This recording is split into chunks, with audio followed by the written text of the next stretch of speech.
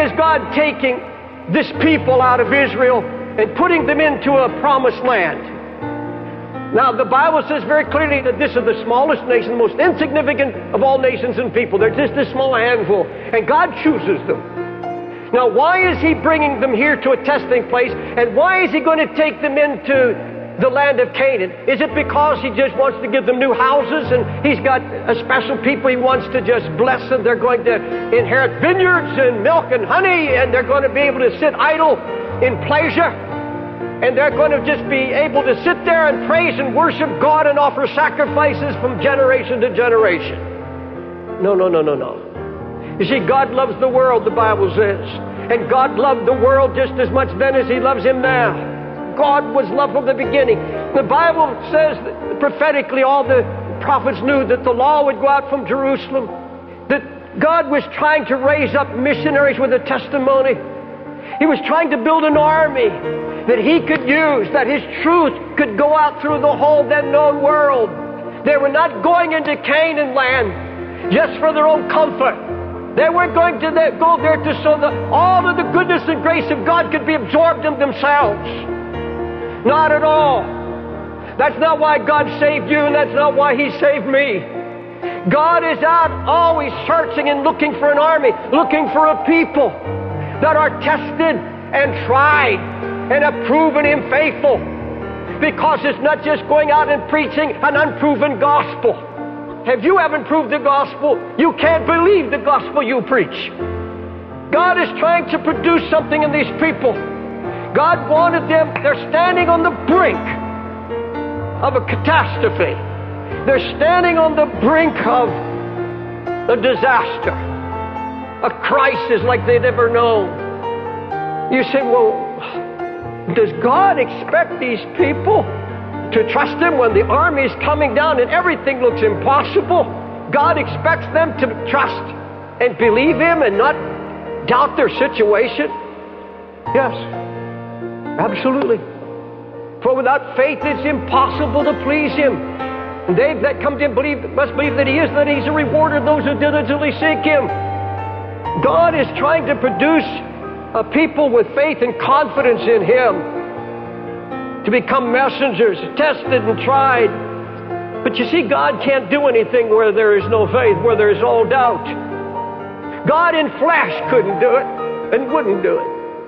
Jesus couldn't do mighty miracles there because of their doubt and their unbelief.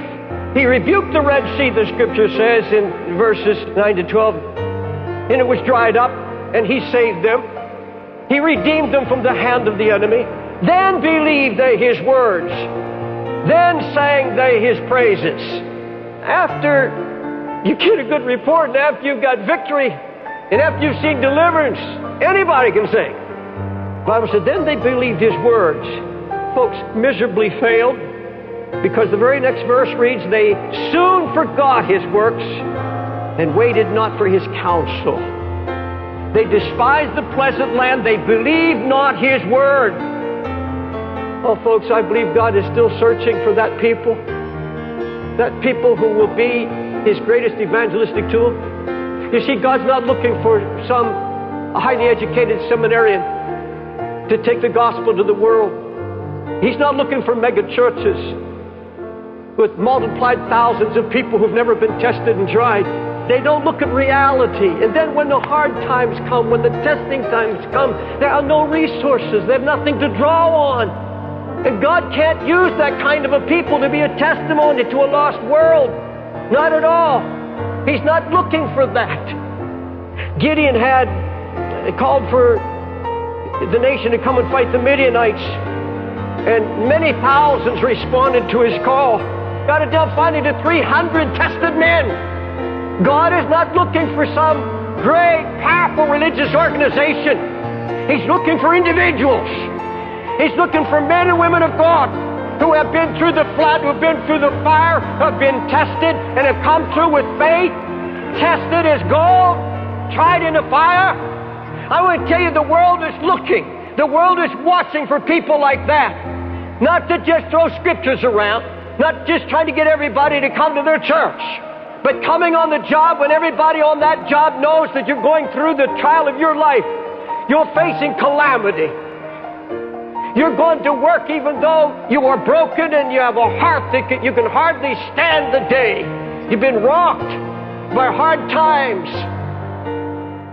Please don't tell me that you're making a commitment to faith unless you're also making three other commitments. A commitment to this word daily. A commitment to your knees so that you're not in situational faith at all, but you're developing a relationship. It's a relationship faith. And also you've come to understand how much God loves you. And you know how I'm convinced of His love?